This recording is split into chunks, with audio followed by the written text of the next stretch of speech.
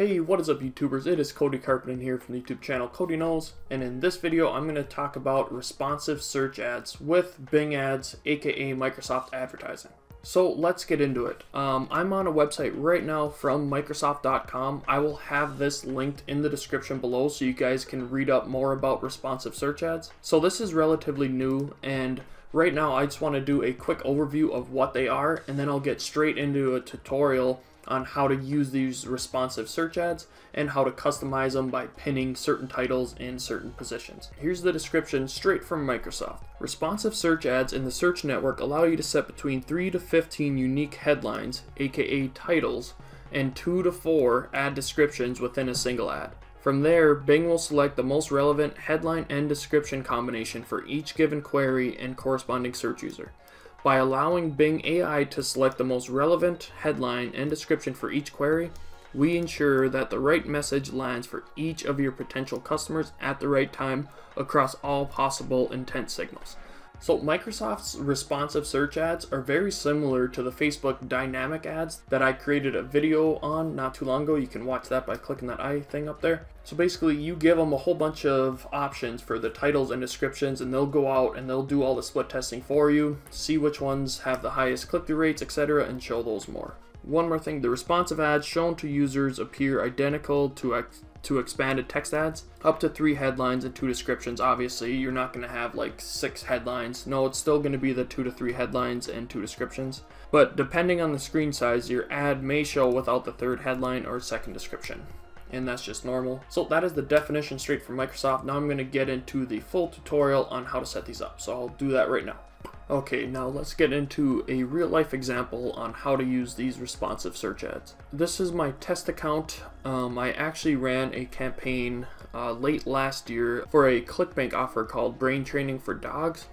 I did a full case study on this. It's on my YouTube channel. It's called the ClickBank Affiliate Marketing for Beginners case study. It's 10 videos showing you 100% A to Z how to create a landing page, how to set up your tracking with ClickBank and ClickMagick, and how to create a campaign using Bing Ads or Microsoft Advertising as it's now called. If you want to watch that case study, you can click that I button up there. I'm just going to give you an example based off of that campaign on how to use responsive search ads. So I'm inside the campaign. I'm going to do create an ad, and for the ad group, maybe I'll just select manual phrase. So the ad type right here, by default it was set to responsive search ad. If you wanted to change this, you can just go expanded text ad or the app install ad. So responsive and expanded are the only 2 I use right now. So for the final URL, I'm just going to put Brain Training for Dogs. That's not my actual landing page, so this is just an example. Now let's say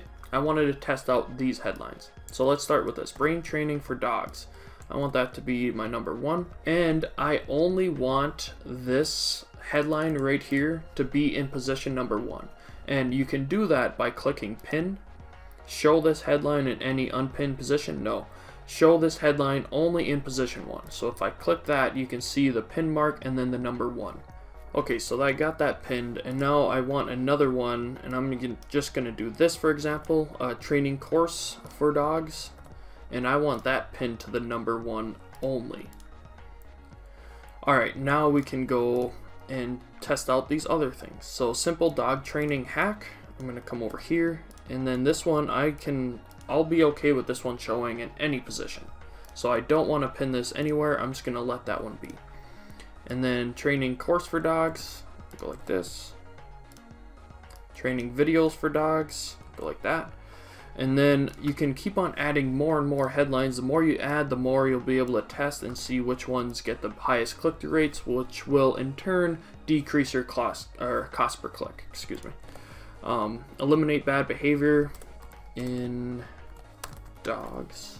Perfect. And then another one would be best training for dogs 2021. Oops, 2021. And then you could also pin some into the 3rd position. So like for my 3rd headline spot, I like to do stuff like this. Best course for 2021. And then I could have this pinned only in position 3. I'll do one more. I could even just do an open bracket 2021 and then pin in position 3. So that's how you go about pinning stuff. So these ones in the middle right here, they're okay to show in any position. These ones are in the very first position, and then these ones are only in the third position. So then you can go about doing your descriptions. I just got some copied from my case study I recorded previously. And then you can even keep on adding in more descriptions, and you can do the same type of pinning stuff. So I could just go off of this, and instead of saying eliminate bad behavior, I'll do eliminate bad behavior now. Oops. Now, click to create an obedient, well-behaved pet of your dreams. I could do even one more. And let's say like I only wanted this one pinned in position 2. It'll pin it to the 2. Click here to get started now. Well, another split test you could have done is instead of having everything like normal text, have everything capitalized. You can see if that would help your click-through rate. You know, just go through and edit everything. The obedient. I won't do the whole thing, but you guys get the point. Just make split tests and have Microsoft Ads go out and actually split test it for you. And then the mobile URL is optional. The add URL options, this is where you would paste in your tracking template. Again, in my case study, I show you how to go about tracking your ClickBank campaigns, so give that a watch if you don't know how to do that already. So yeah, that's how easy it is to create responsive search ads with Microsoft Advertising. If you guys got any value from this video, please drop a like on my video. It'll really help out my channel. And lastly, if you're not subscribed to my YouTube channel yet, smack that subscribe button and that notification bell to stay up to date with all my future videos. And I will see you guys in the next one. Peace.